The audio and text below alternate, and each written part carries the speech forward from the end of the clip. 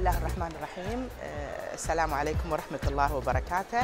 نرحب فيكم اليوم في معرض الملصق العلمي الثامن عشر لكلية العلوم، والذي نقوم بعرضه كل فصل تقريبا كل فصل دراسي فيه إنتاج من الطلبة في مقرراتهم العلمية وخاصة المقررات البحثية.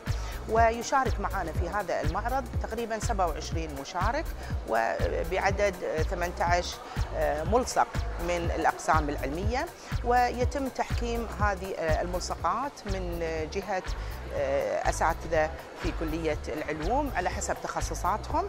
عندنا الأبحاث النظرية، مجموعة الأبحاث النظرية والرياضية، ومجموعة الأبحاث المختبرية والتحليلية اللي تشترك فيها الأقسام العلمية ببحوثها وملصقاتها العلمية.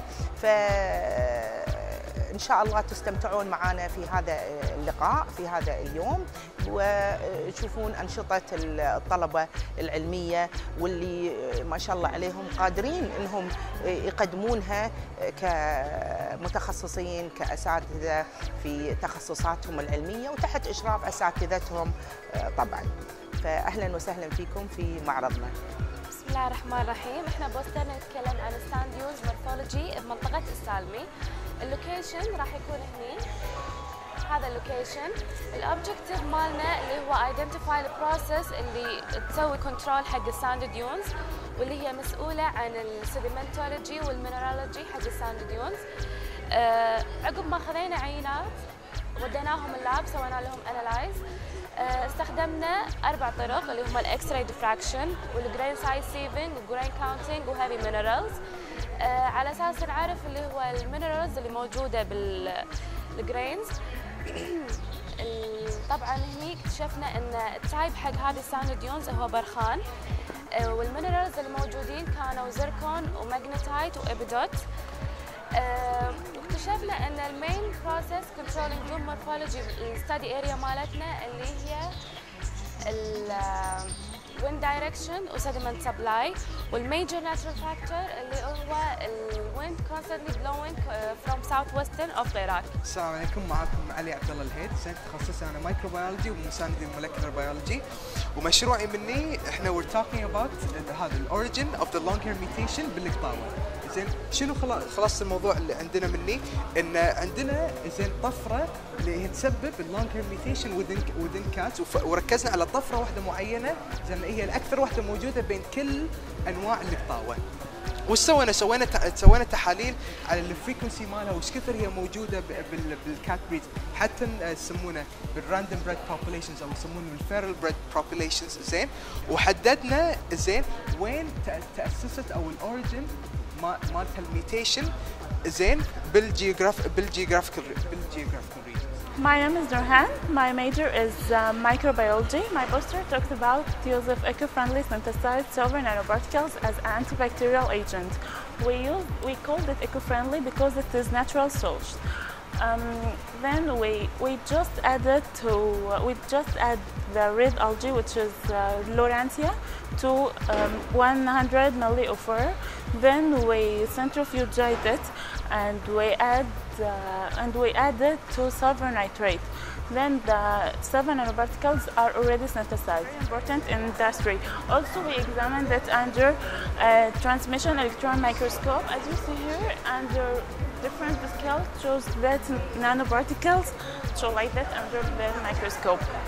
So it's very important to control that bacteria. السلام عليكم، معكم محمد للسور من قسم الكيمياء. مشروعنا هو عبارة عن تأثير النيكل على الكاتاليست أو العامل المساعد اللي هو الفاناديوم أوكسايد على التيتانيوم أوكسايد. أول شيء احنا حضرنا الكاتاليست، إن حضرنا عدة تراكيز من الفاناديوم أوكسايد والنيكل وعدة تراكيز من محلول النيكل، وجربنا على اللي هو الكاتاليست مايكرو رياكتور. حققنا 1 بنتين داخل الرياكتور. When we start injection with 5 microliter of 1 pentene in a microreactor, we consider that result as we in vanadium oxide. We saw that with increased temperature, the conversion increased from 60 to 80 percentage, which considered trans and cis isomerization of the 1 pentene to N pentane. And that's our topic is talking about. أنا غادة منصور من كلية العلوم قسم الكيمياء. My name is Arwa. I'm from physics department. My project is about the algae bloom in Gulf of Oman and Arabian Sea. So I choose 6 locations from United Arab Emirates and the other 5 from Oman coast. As you can see, this figure showing the 6 locations, how the algae is really floating. These are from modest satellites, and over here the 6 graphs showing the change in SST, which is the blue color, and changing in the chlorophyll from 2003 till 2015, which is 13 years. And also there are other 300 images showing the change in chlorophyll and SST per month for the 13 years to the 6 locations. As a conclusion, we can see that really it is an environmental problem because, for example, in Ras Al Had, it's changing from 0.362 to reach at 2013 to 49 milligram per meter cube. And also there are other, we cannot figure a real relation between chlorophyll and SST because there are other factors causing this. So we have to investigate these other factors like the extreme environmental events and other factors. السلام عليكم، اسمي فاطمة عيسى بن ثاني، تخصص الإحصاء بحوث عمليات. مشروعنا عبارة عن الطيران المدني، نحاول نطور البروسيجر في الطيران المدني لأفضل طريقة، وأن المسافر يكون ياخذ أقل وقت في المطار داخل المطار. حاولنا احنا نقلل، كان في مشكلة أن في نظام الطوابير، فحاولنا نقررها فسوينا لها سيميوليشن أو محاكاة وحكيناها وعدلنا نظام الطوابير فصار عندنا efficiency.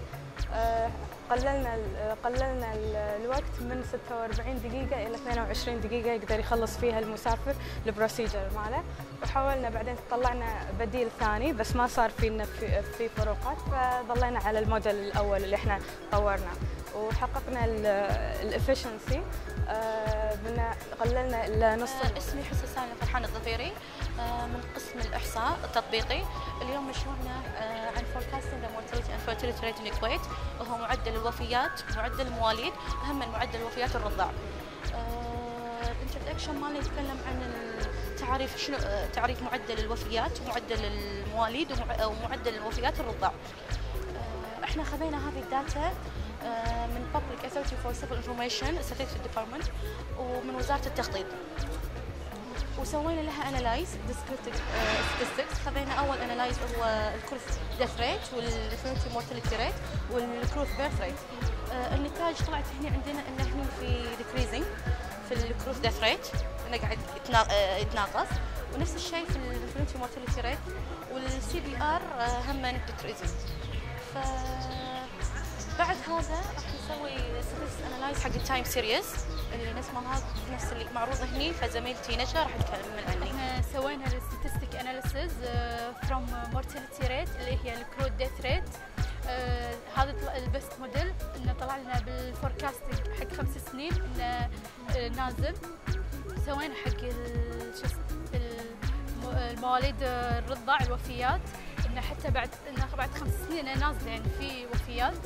والفيرتيليتي ريت فروم السي بي ار كرود بيرث ريت المواليد، ان هذا بس موديل فروم تايم سيريز. هذه رسمه تايم سيريز حق الفوركاستنج حق 5 سنين انه ديكريزنج.